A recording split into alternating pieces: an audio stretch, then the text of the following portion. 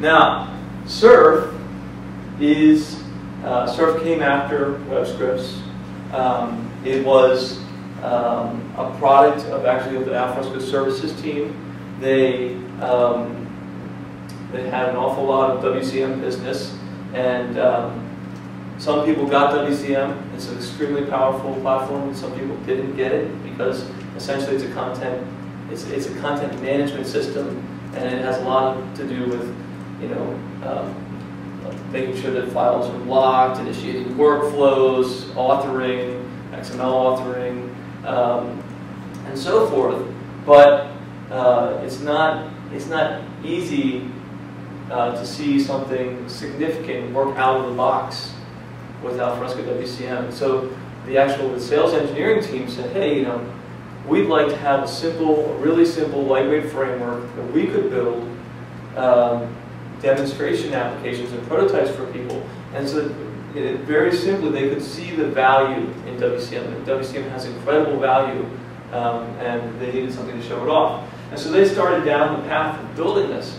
And it turned out to be so good that Alfresco proper said, hey, this really makes sense for us to look at and use to build our own applications, and especially when you look at the drag and drop capabilities in Studio and the real vision for Surf, it makes a lot of sense.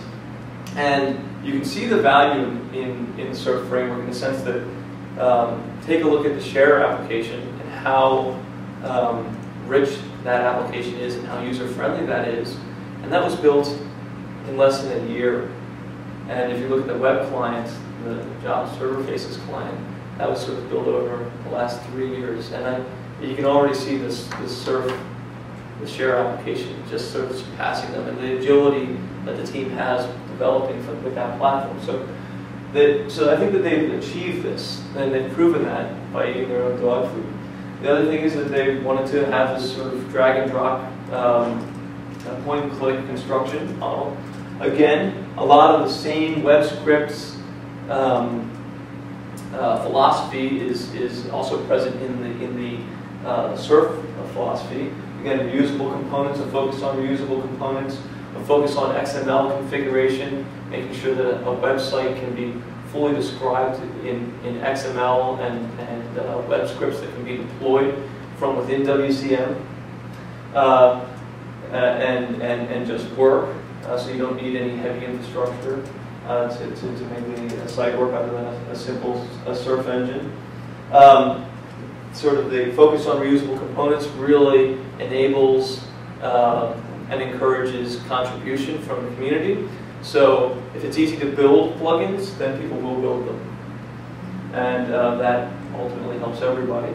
Again, the project itself started as something to work with WCM or to show off WCM. So obviously it has a very tight integration with WCM, and you'll see as we move forward how Web 2.0 friendly Surf is, in the sense that everything's URL addressable, everything's kind of based around this web scripts concept.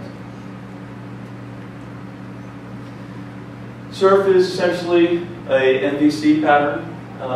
It's Alfresco's own application framework and MVC.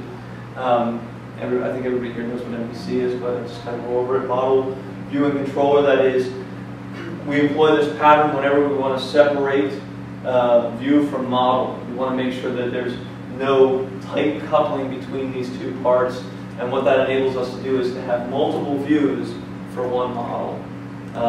And the view is often, if you look at the life cycle of a view, it's often much shorter than the life cycle of a model, and so this also enables us to change this view out without disrupting the model, or if we have to alter the model and not disrupt the view.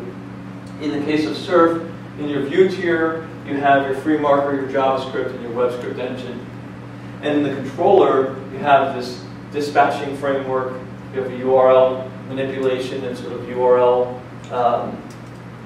handling capability, credential vaults, which means that Surf is able to when people authenticate, it's able to say, hey, I understand which system I've authenticated against, I understand your credentials, and I'll hold on to them for some period of time, and I will pass them for you so that you're not constantly prompted to authenticate. And then it's able to, and the real focus of the controller is to interpret this sort of declarative XML definition that you've built and generate a site from it. And then the model is really, it really depends on what you're constructing and what you've connected Surf to. So it can be a very shallow model tier that's really doesn't go much further than what your web scripts provide, or it can be a very deep model that reaches down into Alfresco, and we'll get into that later, into your content graph.